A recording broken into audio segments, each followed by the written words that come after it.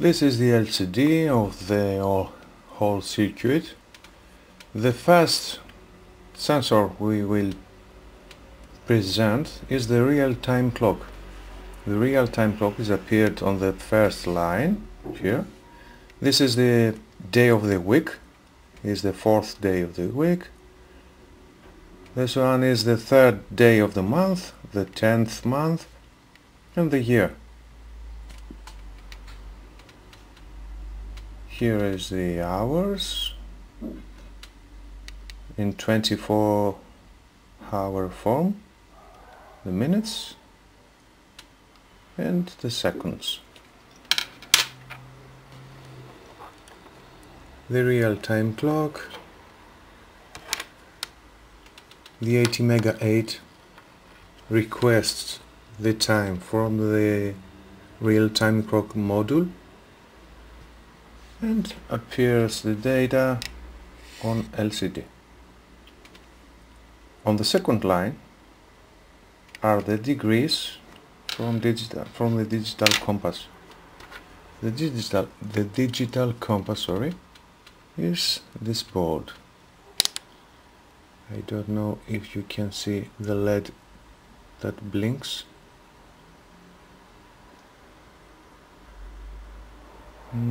Here you can see.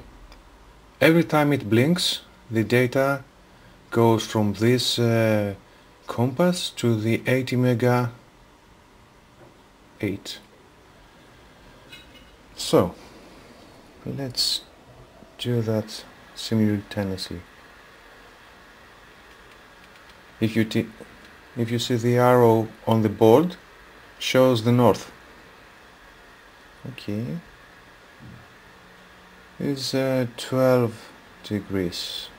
If we rotate the PCB, you will see that the degrees are increasing. The value is increasing. Okay, 286. Let's do that to the other side.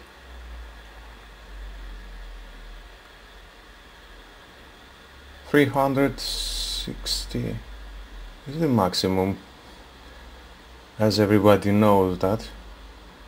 Okay, let's turn it. It works very good. I leave it here. And we go to the third line. This line appears the X, Y, Z axis of the accelerometer. Let's test the X axis. We're starting from 2. X is 2. Okay. The value is increasing up to 60. Up to 60. Let's try to rotate it to the other side. It's minus 55. Okay. Let's try the Y axis. Here's the 0. Minus 37. Minus 58. On the other side, plus 57. The Z-axis can show us if this accelerometer is horizontal like this way or the upside down. The upside down is minus 67, 62, 65.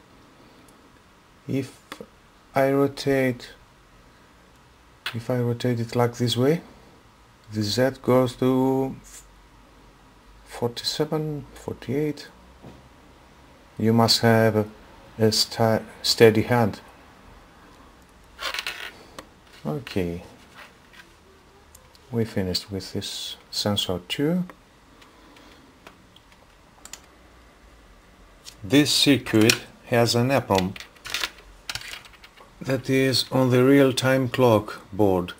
This chip is the EPROM. 24C32 is a 32 kilobit EPROM.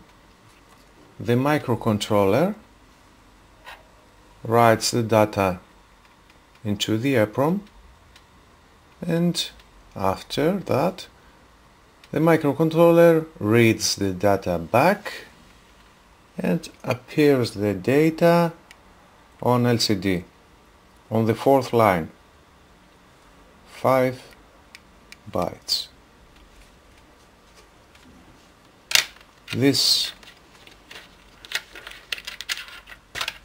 is a test that the write operation from the microcontroller to the EPROM has been done successfully.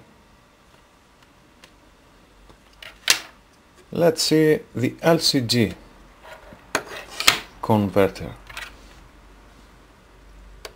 This converter converts the data from I2C data bus into 8-bit parallel port.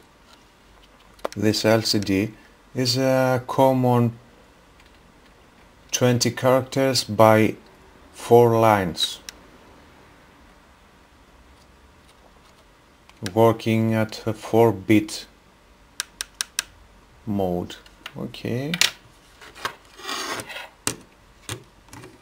It's a big advantage to use this converter because you decrease the cables, they used pins, to 2 pins. You can see I used 1, 2, 3, 4, 5 devices with only 2 data pin, 2 cables, SCL and SDA pins. We can use a more smaller microcontroller like ATmega8 with 8 pins.